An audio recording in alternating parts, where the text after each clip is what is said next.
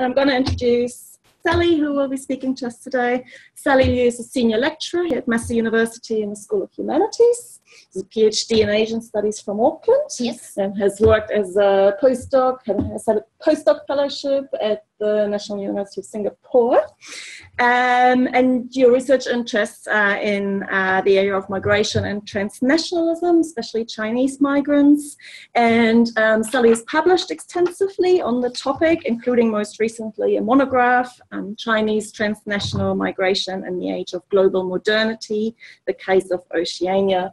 And she's currently working on a 3-year research project on transnational migration, especially on new Chinese migrants in New Zealand and their multi-generational families. And she'll be presenting today on family immigration policy and flows in contemporary New Zealand. And over to you. Yes. Share the screen.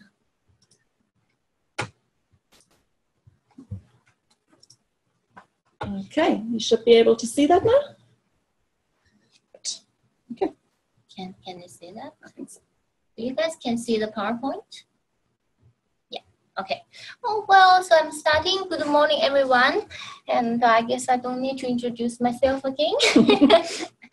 Well, so today I'm going to talking about family immigration policy and flows in contemporary New Zealand. So this talk, I will do material mainly from my master project on multi-generational new Chinese families in New Zealand, as well as I will do material from my very recent the research interest in family immigration policy and the flow in New Zealand. So I will do this 2 parts and to put the materials together to talk about family immigration policy and the flow in New Zealand. I'm focused on the recent immigration policy and the recent scenario. And so first question come to my mind. Why studying family immigration in New Zealand? So from my point of view, so unlike the economic immigration, so when we say economic immigration, so it's include the skilled and the business immigration. Well, so this stream of immigration has been constantly treated as the priority in research, as well as in any immigrant receiving country, because of the potential economic contribution the skilled and business migrants can make for the immigrant receiving countries. And then we can see the literature, the academic literature, and there is less literature about family immigration compared with skilled and business immigration. So family immigration normally has been treated as the secondary form of immigration, and being treated as a financial burden and a drain of a social resource of the host society, because some of the dependent family members they intend to have a higher rate of a social benefit uptaking and also the health cost. However, I have to point it out that to studying family immigration is really important in migration studying. Firstly is because family reunification and support is a very important mechanism for new migrants in a new society to adapt to the new environment. So family can help them. And to help them to overcome obstacles and difficulties of integrating into the new society. And the second reason to study family immigration is because family immigration actually contributes a lot can influence a country's immigrant population profile and the overall trend of the immigration flow. So that's why I'm studying family immigration. So why should we turn this way? Right.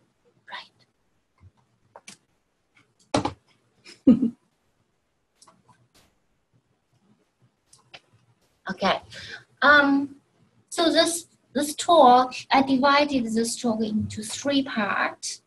And so the first part, I will draw material from academic literature on immigration policy, as well as government immigration policy reviews and the text.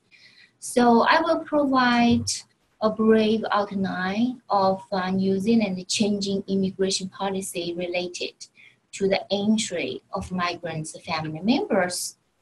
So through this policy analysis, I will show you how the idea of neoliberalism influence immigration policy evolution and craft the policy changes in New Zealand. The second part of this talk is a statistic analysis.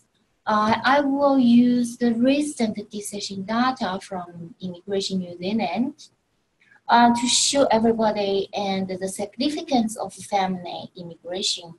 And usually in the New Zealand case, when we say family immigration, we're talking about a family sponsorship immigration, which means family members came to New Zealand first, and after they settled, and they sponsor their family members to immigrate to New Zealand later.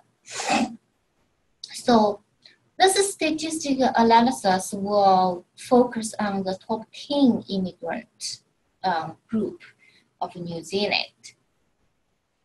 The last part of this presentation, I will mainly focus on my master project of new Chinese migrant transnational families in New Zealand.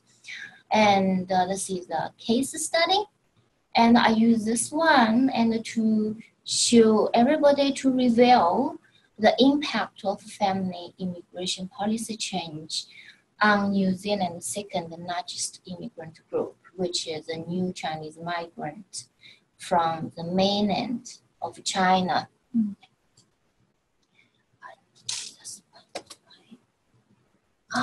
Okay. I will do that next time by myself. Okay, we move on to our first part. So it's immigration policy analysis. It's here, right? Left. Yeah. Okay, I just stop here. I don't want to move that one. Okay.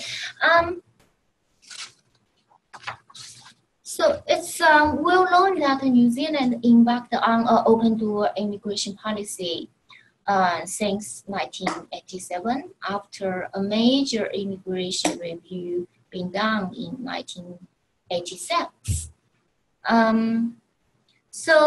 This open-door immigration policy, many of the academic literature comment on this, the New Zealand embarking on this open-door immigration policies. This new immigration policy has a very clear economic agenda. So I won't get into too much detail on that. But also this open-door immigration policy value family immigration. So this can be evidenced in immigration policy review. As I show you and in some quotation here. So first one is from the immigration policy review 1986. So it just said that the new immigration policy also aims to strengthen families and communities. So the value of the family immigration also can be seen through some academic literature, as some prominent immigration scholar in New Zealand, Andrew Turning, and he commented on this new open-door immigration policy is with respect to aged parents, adult children, and siblings. Okay. Move on to 1992, and followed the 1987 Immigrant Act. A point-based system was introduced in New Zealand. So mainly this system aims to secure the human capitals for New Zealand. But at the meantime, a family category was formally introduced first time. And so the family category at that time in the new immigration policy in 1992 included 3 situations. So marriage, de facto, and they put all of those immediate family members together as the 3rd category with parents, dependent children, single adult children, and siblings. So here it's very clear that from the very beginning that New Zealand embarked on open door immigration policy. So immediate family members, so including their spouse, partners, dependent children, adult children, parents, siblings, were all defined to be included into the family immigration policy.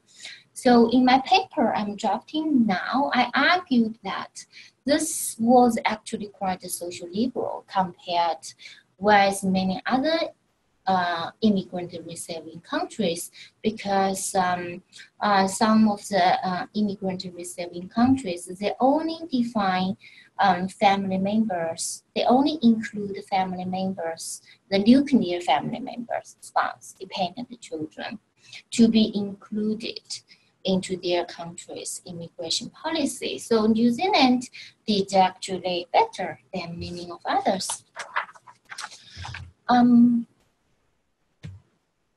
This one, right? Okay. Yes. So move on. 2001, and the situation would change. So in 2001, New Zealand immigration program was officially launched, and a managed entry regime was introduced. So under the New Zealand immigration program, there are 3 immigration streams. So one is the skilled business stream, and so this stream we can be saying, and we can considering immigrants from this stream are economic migrants. So they have the ability to make an economic contribution to the society. And the second stream is a family sponsorship stream, and the third is the international humanitarian streams. Okay. So what this managed entry regime is about is actually this regime set up a planning range of quota for resident approval on an annual basis. So it also regulates that the share of the total resident approval under each immigration stream. For example, the skilled and business stream, and they have been given about 16% of the share of the total resident approval. So you can see, and this stream and received the large percentage of the share of the total resident approval. And then is the family sponsorship stream is given 30% quota of the total residence approval, and followed by the international and the humanitarian stream. It's about 7 and 8%. Okay, so we can see that. So this managed entry regime signals a clear shift of New Zealand immigration policy orientation from social liberal. In my paper, I argue from social liberal to neoliberal, which giving the focus on economic output from immigration, but overlook the immigrants, the skilled and the business immigrants' personal and family needs. Move on. to 2007, the neoliberal pursuit of the immigration policy change regarding to the entry of immigrant family members can be further evidenced in the policy change in 2007. So in 2007, the policy change, it was quite significant. So in the review of the family sponsorship stream, policy review, this is the quote, the Minister of Immigration recommend, this is the quote here. So it is said, while the family stream perform an important social role, it is critical that policies also be considered through economic lens. So this review finally made a critical change in policy related to the family immigration stream. So firstly, in 2007, New Zealand family immigration stream was divided into two substreams. So one is for the nuclear family members, partner and dependent children stream. And under this substream, there are two categories. And then the second stream is for the immediately family members, including parent, adult children, and siblings. So adult children and siblings was put into one category, and the parent category was the individual one. So, the second change of 2007, in 2007, it's very significant, is especially within this family immigration stream. And all of those subcategories, like parent category, adult children, and the sibling category was capped, was a fixed quota. The number, what the capped means is when the cap, the number, the quota was reached. For example, the quota for the parent resident approval is about 4,000 per year. When it's reached 4,000, so the immigration New Zealand wouldn't accept any more applications under this kind of category. So, however, we need to be noticed that the only is the parent and adult children and sibling category were kept, but the spouse and the dependent children category was not kept. So what does this mean? Okay.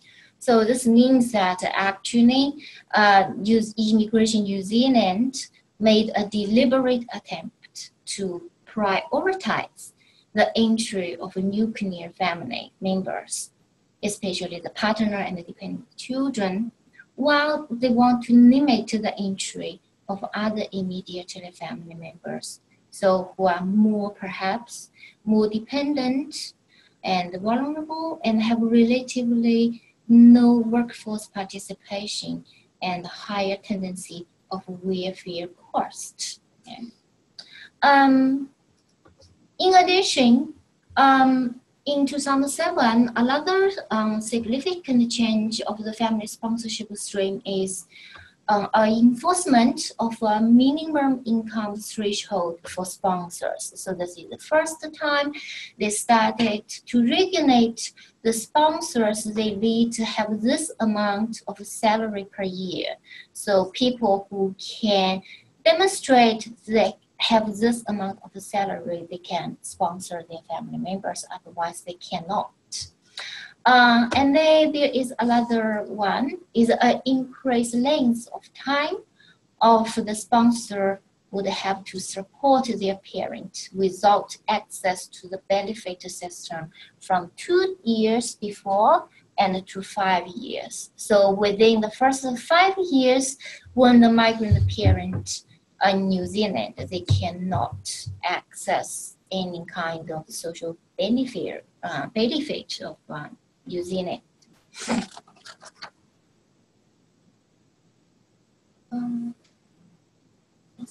No. The left one. Left. This one? Yeah. Okay. move to 2012, actually more recently. The economic lens to construct a family sponsorship immigration was further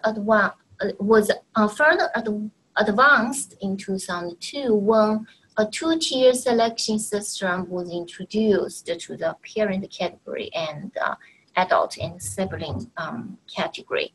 Okay?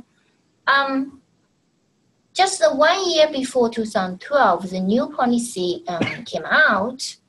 There is a paper and a recommended paper for the Cabinet Domestic Policy Committee. So the Minister of Immigration state, I'm quoting here, and it said parent sponsored by high contribution sponsor or who bring a guaranteed income fund will have a high priority for New Zealand residents. They will also have more flexible eligibility criteria and reduced processing times. So under this two-tier selection system, applicants need to submit their EOI, like the skilled category, the expression of interest, before their EOI was, before the Immigration New Zealand invite them to launch a formal application. And also, their submission of EOI must be submitted with reference to a division of a two-tier entry criteria. So, as you can see here, I'm showing you the following slide. What's this two-tier about? So, application under tier 1. So the sponsor, if the sponsor can provide a higher income threshold, and the application can be assessed in a much faster pace. Yeah. So this is the amount of the income requirement for application under tier 1. Yeah. But under tier 2, the financial threshold requirement is much lower than the income requirement under tier 1, but the assessing time, the waiting time is much longer. So officially at 7 years, which is unreasonably long. Apart from the change, the enforcement of the two-tier system, there are some other changes in the 2012 immigration policy change. One is under tier 1, and the center of gravity principle was removed, which means that if people are more familiar with the New Zealand immigration policy, this principle, center of gravity principle, had been enforced by for a very long time for sponsoring the family members to come to New Zealand, which means that the sponsor, the applicant have to demonstrate their family center and the focus is on New Zealand. If the family have one more child. So they have to demonstrate there is, let's see, the family has 3 children and they have demonstrated 2 children are living in New Zealand. And so if it is the case, they can sponsor their parent to come, okay? But for tier 1, because you demonstrate you have a higher income, so you don't need to meet the center of gravity principle. However, application on the tier 2 and still need to meet this criteria. So it's quite different, you can see. Yeah. So in a paper, I co-authored with another academic a few years ago. So we argued, this is a quote, for the first time in the history of New Zealand family sponsorship immigration policy, income, wealth, of parent and or their adult sponsor has become the defining selection criteria. This policy clearly reflects the shift towards a stronger economic focus on the costs and benefit of immigration policy strain.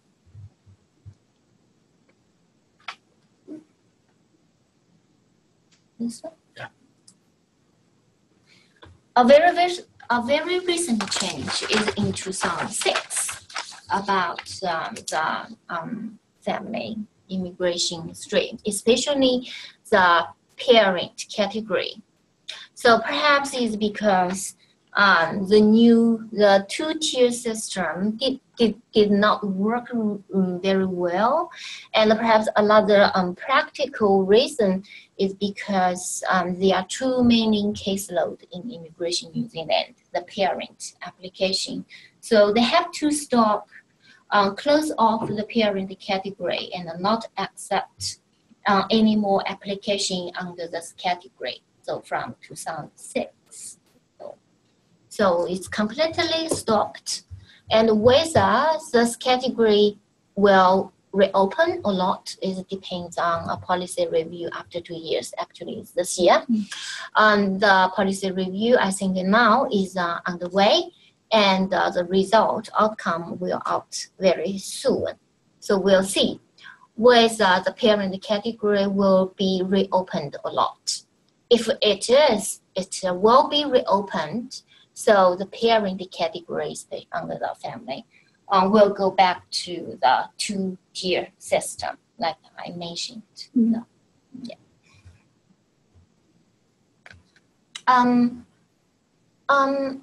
Another thing I want to mention here is the 2006 policy change actually serves the actual goals of the overall immigration policy change goals, which provided in the 2015 immigration policy review, because during the past 3 years, and New Zealand has experienced a high peak of immigrant intake. So Immigration New Zealand aims to reduce of the total number of migrant intake from the range of 19,000 to 100,000 over 2 years to 85,000 and 95,000. Okay, and it's also specifically targeted the capped family category. They want to reduce the quota given to the capped family category from 5,500 per year to 2,000 per year. So it's quite a significant reduction.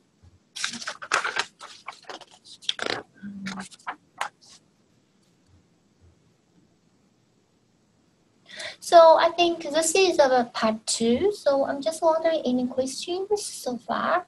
I'm open for questions or disturb me in the middle if you have any questions to ask. So if there is no questions, urgent questions, I will move on to part 2. No, okay.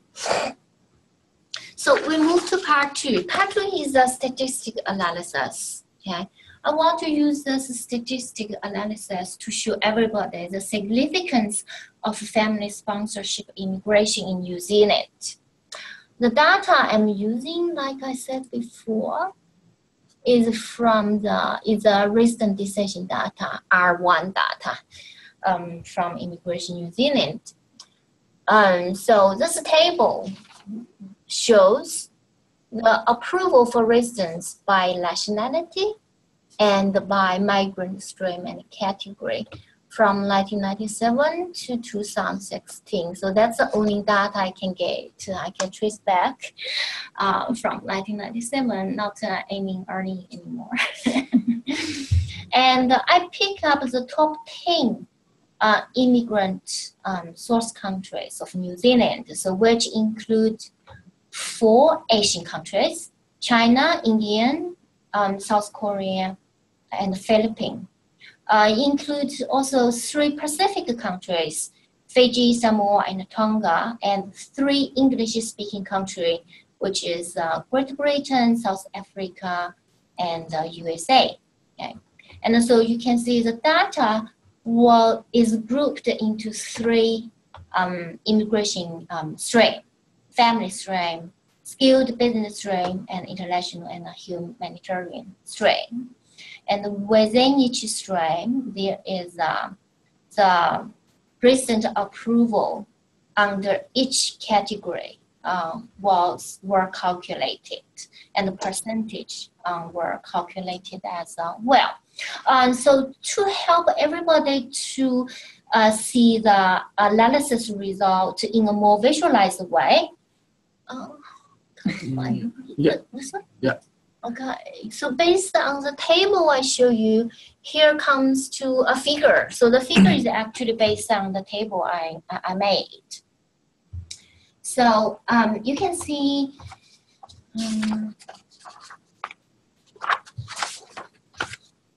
so all of those columns here at the very right is total resident approval for the top 10 countries.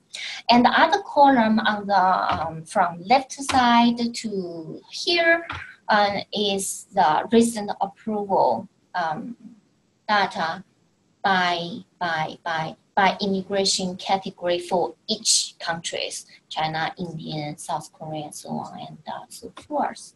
So we can see, of course, Great Britain is the first largest immigrant source country for New Zealand, followed by China and India and so on, and South Africa, so on and so forth. And the Philippines now is quite substantial as well. So the column here for each country, I'm just taking China as an example. And the first column is the total resident approval for China. And of those, the other column was different kind of presenting the resident approval under each immigration category. So the red is response, the green is parents, and then as a sibling, and the skill, and business. Okay. So what kind of key messages we can take from this figure? So first, overall, so if we are looking at the total resident approval number for the top 10 countries, so this is the total number for the resident approval top 10. So the blue one shows the recent approval under skilled category. So we can see the skilled category is a major channel for New Zealand immigrant intake, okay? Followed by the spouse and the parent, so on and so forth. And if we compare all of those top 10 countries, still we can see resident approval under the skilled category is consistently major channel for immigrant intake across all the countries. However, we can see that the recent approval on the family stream, if we end spouse, parent, sibling, and adult together. So recent approval for the family under the family immigration stream is quite substantial as well. So it's about 33%. I didn't show the percentage here, but it's in my notes. That is 33% of the resident approval was actually under the family immigration stream.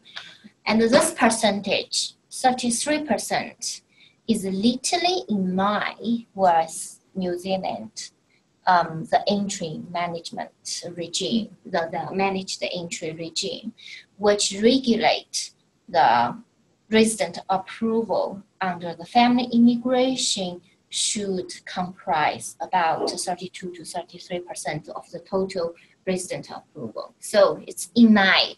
Okay. However, we can see from this figure, there is a great variation which exists in other categories by nationality. For example, because my master project is focused on the new Chinese migrants from China, so I always taking China as an example. For example, China, apart from the skilled category, is the main channel for the Chinese to come to New Zealand. The recent approval under the parent category was actually higher than the recent approval under the spouse, which in many other countries, the other four top countries, usually the usual case is the recent approval under the spouse is much higher than the recent approval under the parent category.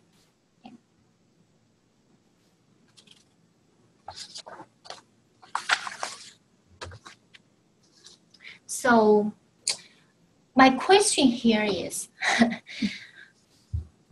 because in China is the only country of the top 10 country. Its recent approval under the parent category is higher than the recent approval under the spouse category. So does that mean Chinese prioritize their parents rather than their partners? Are parents more important than their partners? So this is the question. And I'm still thinking about the way in which way I should interpret the data. Move on. I want to invite you to looking at China more. So this figure shows the China share of the total recent approval of the top 10 countries by immigration category, same time period of time. So within the total recent approval for top 10 countries, China, if we are looking at the business category, China contributes more than 50% of the total recent approval under business category. So this is, of course, reflects the nowadays the booming economy in China, which really back up the Chinese migrants' financial ability to enter into New Zealand as business migrants. And very distinctively for Chinese immigrants, okay, and China contribute about 40% of the total recent approval for top 10 countries. 40%, it's quite significant, right? But comparatively, and for skilled migrants, China actually contribute less than some other countries, okay?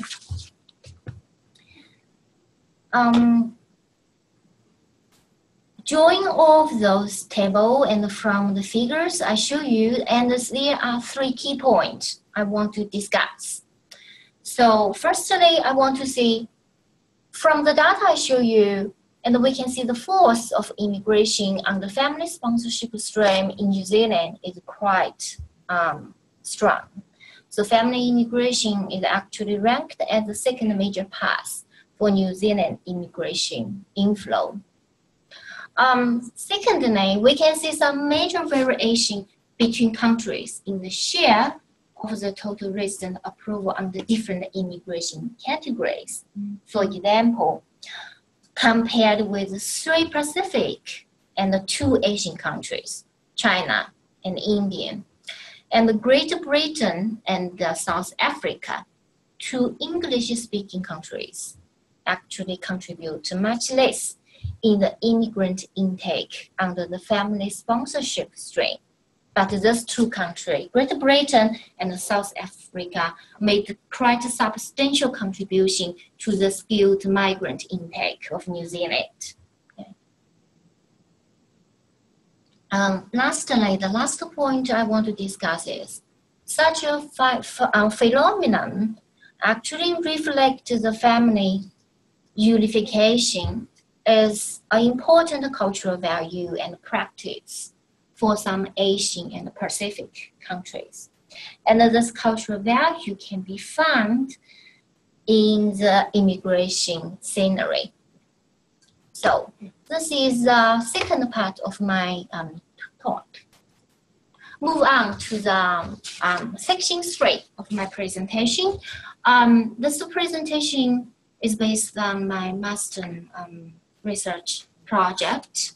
I will this project particularly looking at the policy change, the changing policy of New Zealand immigration policy, its impact on new Chinese migrant family from mainland of China. Okay?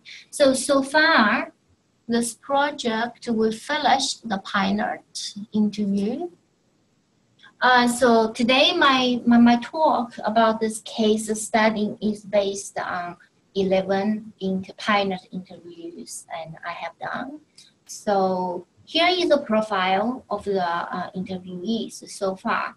So this project, looking at the multi-generational family, so including the first generation parent immigrant, we call that first generation. We also interview their children, so we call that grandchildren generation. We also interview the older generation, so we call grandparent generation. So among now, so far, we interviewed 11 in total, and here is the profile. So I guess it's really easy to understand. I don't need to discuss the profile of the participant in detail. So now it's covered 3 generations. So now I want to show you some quotations. So it's still preliminary, okay? I want to show you some quotations from the interview I have done. So I will leave 1 minute or maybe half a minute to everybody to read through. And I'm just comment on the quotations in the next slides.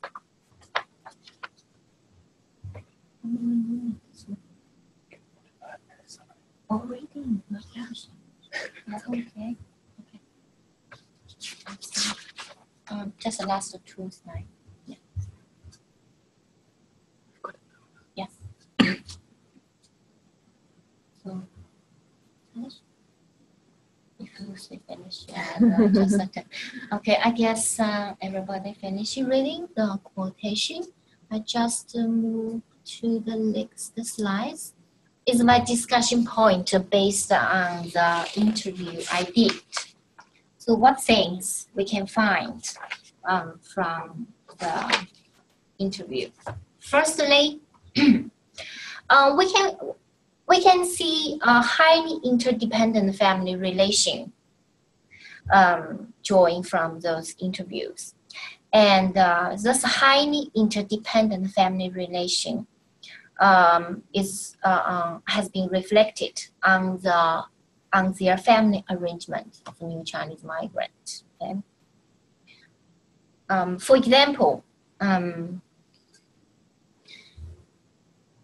if the parent generation, the first generation, have a very close relationship and somehow they are highly dependent on their older parents. So whether the parent can come to New Zealand or not come to New Zealand have the huge implications of their further migratory trajectory. Okay. So the family relation is quite interdependent. The family members intend to help each other, especially we found that the grandparent generation provide substantial support to their adult children in terms of child care for their grandchildren. The second key finding is we found the filial piety as one of the important Confucian value. within the new Chinese migrant family plays a key role in influence migrant family members' migratory trajectory. As the quotation show you, and also during the interview, our interviewees frequently say that if I cannot bring my parents to New Zealand, and they will go back to China or find other options to settle their aging parent. Especially in the China case, because before 2015, China have the one-child policy. So a lot of Chinese migrant family, and they have the first generation adult migrants is actually the older child within the family. So when their parent is getting older, so they trying to follow that filial duty. And so how to take care of their older parent is their moral responsibility, actually. The third key point I want to make is the current New Zealand immigration policy, especially the policy related to the immigrant family members, is a hurdle for new Chinese migrant family to adapt the new environment. So this hurdle actually can influence New Zealand to sustain and retain their skilled and business immigration inflow. So if the grandparent, the older parent cannot come to here, so many of them will think about to leave this country. Okay, that's a problem. The last point I want to discuss, it's perhaps is so far is the most important finding from the master project. So we call that seasonal grandparenting. So what's that mean? Okay, so it's changing. We explain that as a changing transnational habitats. So what's that mean? So transnational habitats, when in the existing literature of transnational migration, so much emphasis was given to the first generation migrants. And see, this generation of migrants, they have the hypermobility, they have transnational mobility. So they are quite mobile. So they are moving around country, moving from one country to another country. Okay? So however, the Marston research project found that actually the parent generation, the older parent generation, the older generation, they are actually really, really mobile. But in our stereotype, we're always thinking about this generation is much more immobile, but actually they are really mobile. So that's why we call that seasonal grandparenting. And especially in the new Chinese migrant case, because of the Chinese culture and grandparents contribute a lot of taking care of the grandchildren. So when the grandparents, they are not able to come to New Zealand as a permanent resident to stay here and provide child care, and but they know that their adult children, the parents, they need this kind of support. So they come back and forth between New Zealand and China, and to take care, to try to take care of their families, especially the grandchildren.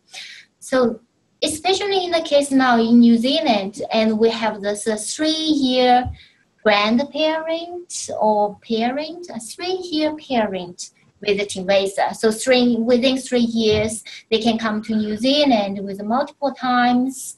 And so that's the migration and their the traveling method, the immigration category, the visa status, many of them they have. Yeah. Here, last thing I want to mention is to study Chinese migrant family the Chinese migrant family is actually just one of many migrant families in New Zealand and who have been negatively influenced by New Zealand's restrictive family immigration policy. So therefore, to study this particular migrant group has far-reaching implication theoretically, make the contribution to the transnational migration study, as well as have important implication to New Zealand future immigration policy making. Wrap up, I will be really quick, wrap up this presentation. The first part of my presentation demonstrate that a neoliberal trend in New Zealand immigration policy formation. Yeah. So we can see previous policy actually ensures certain scale of family immigration, including migrant parents. However, this approach has gone through a fundamental change, and this fundamental change reveals exactly what neoliberalism in immigration regime really mean, okay? So that is really focused on the economic gain from immigrant, but overlook migrant personal and family needs, okay? And the central concern of having a neoliberal immigration regime is the fiscal cost on some dependent migrant family members, and to reach the policy goal, so the financial threshold is enforced to the applicant sponsors. So they use this financial threshold to define who are desired migrants and who are not. And the second conclusion remark, New Zealand and immigration country, there is no doubt that New Zealand needs migrants, okay? And also New Zealand has to accept a certain scale of migrant older family members in terms of sustaining and retaining skilled and business migrants. Last point, I also admit that addressing physical challenge caused by older population in any immigrant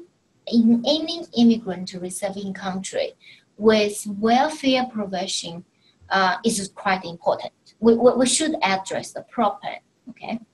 But this needs to be done through strong policy enforcement to fix up policy loopholes rather than cutting off one important immigration route. So that's all. Thank you very much. Thank you, Sally.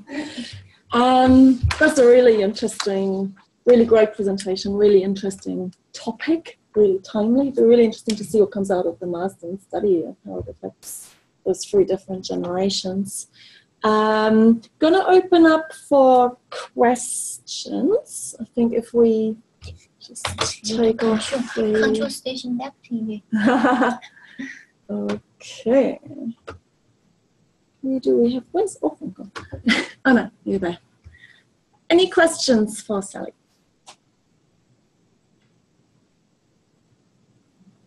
What? Yep, here we go. So to speak.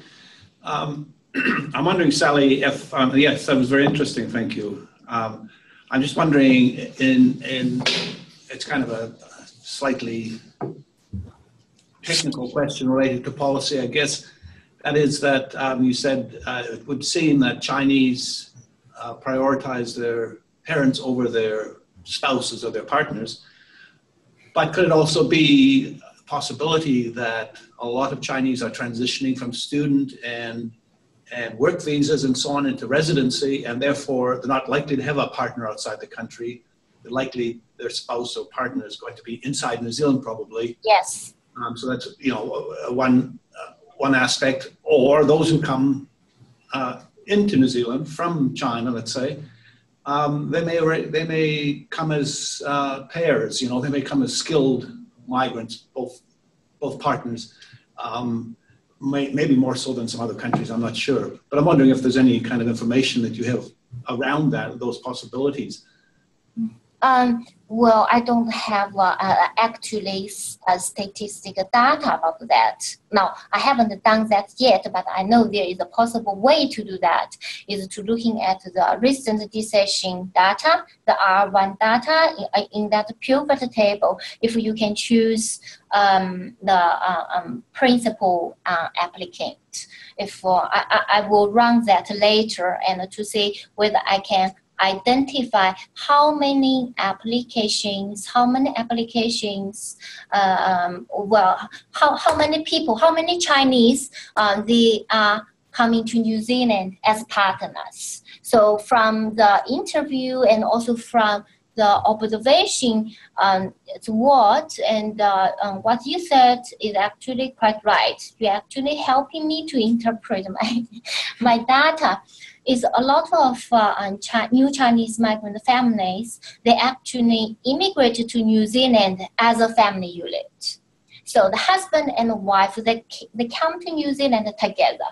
So there is no need that they will sponsor their partner or their wife or their husband to come to here. Because they are in the same application. It's just a principal applicant and a long principal applicant. But the husband and the wife, they are included into one application. So they come to New Zealand as a family already.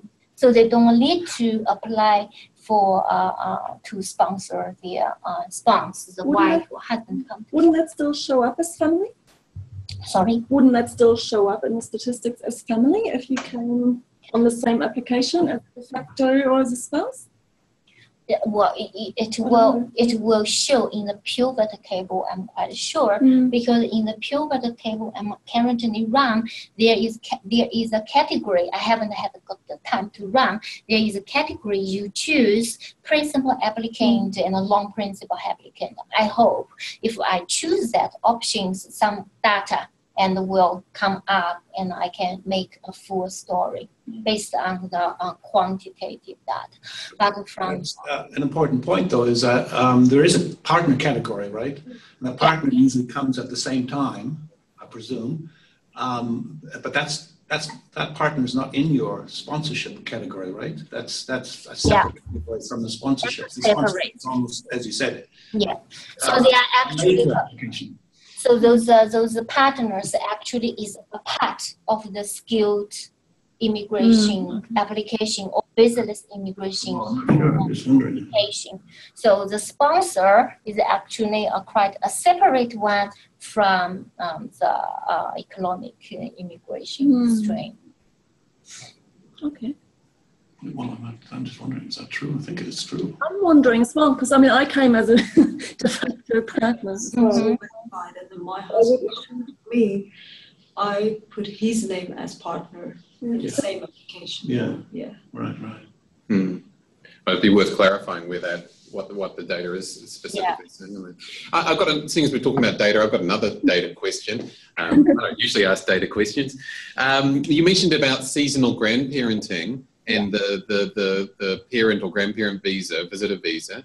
It seems to me that there should also be some interesting data on that. So you seem to be talking from an anecdotal perspective or from the interviews themselves. Have you had a chance to look at the extent to which there is actually a lot of seasonal grandparenting going on? Because the data should tell us whether there's much of it. It might just be, I know people talk about it, but does it actually happen, in short?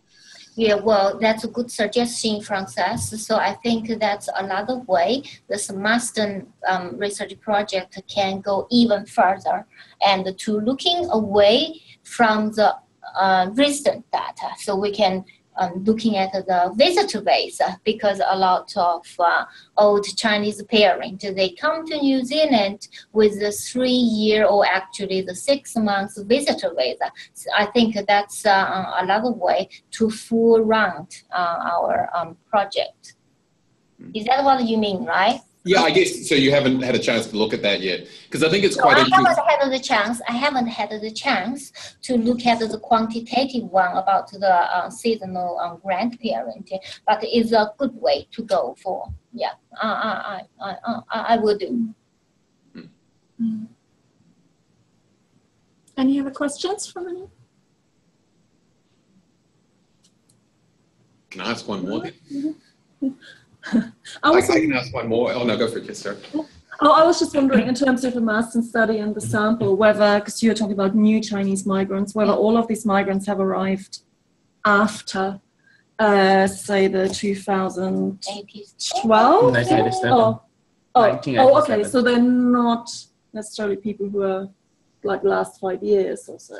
Oh yes, that's the same thing. If there was a difference. It's always like that's really a thing to can be generate the debate. When we see new Chinese migrants in New Zealand, we wrap up all those Chinese came to New Zealand after the open door immigration policy in 1987. But actually, yes, there is subdivision. So within the new Chinese migrant group, for example, I guess before 2002, and those new Chinese migrants come to here before 2002, they are a kind of a traditional, very working very hard generation Chinese to come to New Zealand trying to establish themselves through a hard way. Okay. And after 2000, there is new Chinese international students, and a large number of them came to New Zealand after 2000, the new millennium, and I am actually that generation. And so this group of students, Chinese student migrants, they came to here to study, and after studying, and they find the job and established themselves. So of course, those new generation, they came from a better off family back to China. And then we come to after 2016, this kind of thing, that new arrival, the most new arrival is what we call that, the new richless, right? And so they came to New Zealand with money and was the financial investment, the capital. So they came to here, very typical case, first week by car, second week by house. So yes, I admit that the subdivision of the new Chinese migrant group for the master project, it's a good way to think about that. If there is a subdivision of a new Chinese migrant group, if we done all those interviews and when we interpret the data, and that might be a good way to go to think about to interpret the data in such way. If the generation division contribute quite a lot to their different uptaking of the migration trajectory, so that's a good way for yes, I would see. But so far, so the Marston project doesn't distinguish the subcategories of new Chinese migrants. Okay. Yeah, because I was interested in how people, maybe, because you're saying the policies obviously affect the migration trajectories, but also I'm guessing how they plan it, whether they're already aware of the policies when they come to the country, or they've been here a while, were planning to bring their parents, and now they have a chance to do that. Yeah. Any other questions? I'll let you extra question, Francis. You have a question on chat, Jess? Oh, yes, we do. Thank you. There we go. Hi, Sally. Thank you for the very interesting topic and presenting such useful statistical data. Excuse my lack of access. Okay, the question is, in the qualitative part of your research, what are some of the emotions emerged from principal migrants in relation to family and intimacy? How has the lack of intimacy or the fulfillment of one's intimacy affected one's migration? Well, we definitely have interview questions to address those questions. We have a particular set of interview questions to asking our participant about what we call that, theoretically we call emotional transnationalism. So asking them how close they feel they are with their parents, how close they feel they are with their grandparents, and how would you feel about your immigration process. Are you satisfied? Okay. I thought it was interesting, maybe just on that note, that you categorize the three generations as immigrants, grandparents, and grandchildren, rather than parents and children in relation to the immigrant. I think that says something about the sort of conceptualization of relations and what relations are important. Could I just follow up with another question, Sally? Yeah. So your last slide, your last point on your last slide, you talked about having what sounded like stricter policy enforcement, and I wonder what you meant by that. So you seem to be suggesting that the parent category should be open, but there should be stricter policy enforcement. Because are you suggesting something in particular? And I wonder then what are the implications of that, because there are always unintended implications of managing. I didn't bring that really clear here because I'm in a rush to finish. But yes, I do have specific things to suggest. So when I say New Zealand need a strong policy enforcement to fix up the loophole, the policy loophole, I'm actually particularly refers to because the close off of the parent category and all of those change trying to progressively restrict the entry of immigrant parent to come to New Zealand. One central concern is about those old people come to New Zealand and they will put financial stress on New Zealand's social provision system and the health system. And so my point, what I'm suggesting is, so in terms of retain and sustain business and unskilled migrant, we need to accept migrants' older parent to come to New Zealand.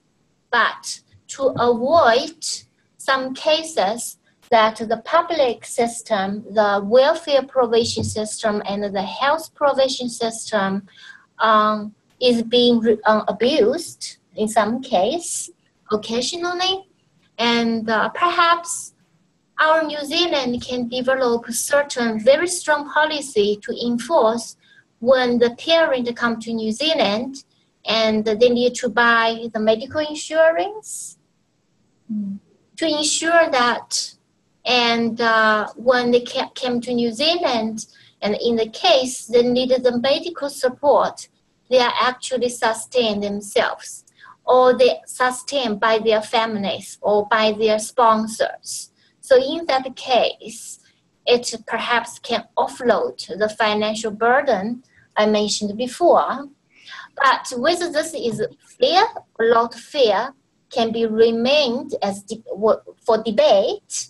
But if we want to address the policy loophole, and that perhaps is a way, rather than to just to say, okay, we close it off, and we reject all of those applications from this particular category. This is I just wonder, so I mean, okay, we could have a debate about what's fair, but I mean, I guess two interesting points that come from that. One is that you could argue that that's bringing the neoliberalization of migration onshore.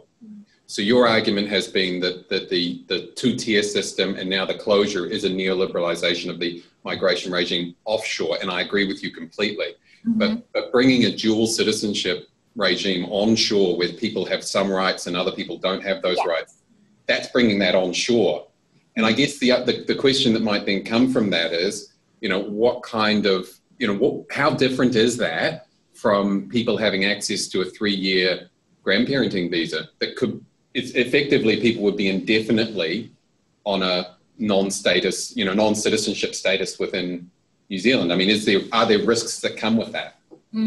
I can see how it appeals to the kind of the knee-jerk kind of reaction of the public. But does it potentially open up a whole set of other questions around perhaps intensifying the neoliberalization of the migration regime?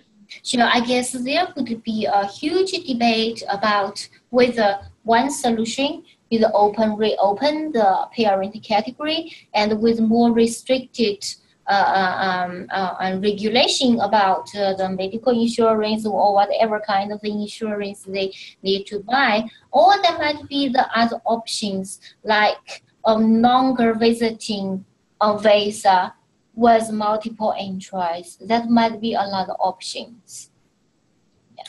Do you think there is an option to actually just open the parent category again? And, you know, going back to Cunliffe's argument from 2006 that we need to consider the economic alongside the social, to actually say we need to consider the social alongside the economic. It is. Actually, the 2016, when they closed off that parent category, and there is no submission and no consultation. And usually, like Francis is doing with those submission to the essential work visa, there is submission and there was consultation. But for the parent category, there was nothing. There was nothing to be consulted. It's just a decision is made and announced.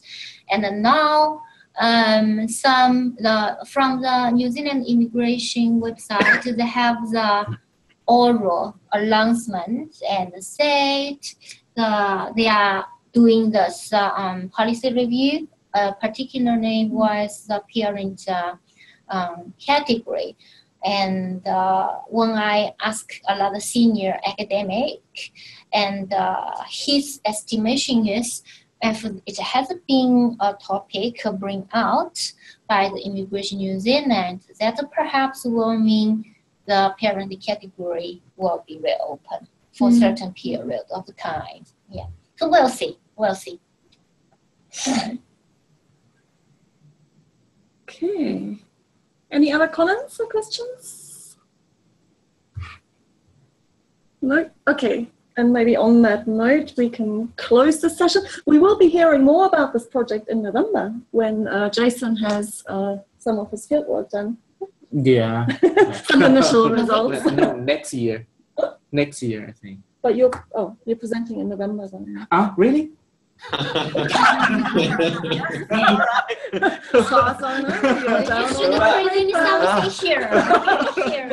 All right. Okay, well, we'll have it. Okay, let's have a chat. We might hear more. For now, let me thank you, Sally. It was really interesting, really timely topic. Next month in July, we're taking a break, and then on the 16th of August, we'll have Associate Professor Dr. Holly Thorpe from the University of Waikato, who will be talking about the agency of youth in using particularly sports to enable migration. And she's particularly looking at youth in conflict zones in Afghanistan and Gaza. So it'll be a really interesting topic. Yeah. Okay. Yes. Okay. Thanks everyone for Thank you so much for everyone coming.